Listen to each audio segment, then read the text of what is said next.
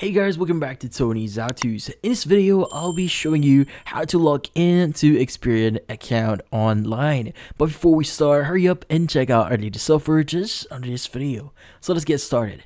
So the first thing you need to do here is you need to go to the official website for Experian, which is going to be Experian.com. Now, at the top right of your screen, you have the option or the link that says sign in. So in this case, it's going to be under the credit advice or the global sites option. Let's go and click on sign in.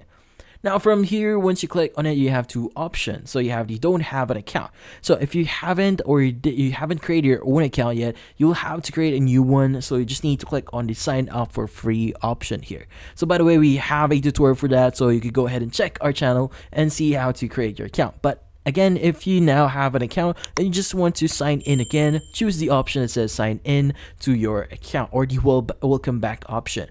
Now from here, you just need to enter your username and a password, which in this case, your username is maybe or typically is going to be your email. So go ahead and enter your email here, as well as the password that you've set for your account. Now, you could also sign in with your Google account if you've linked your Google account.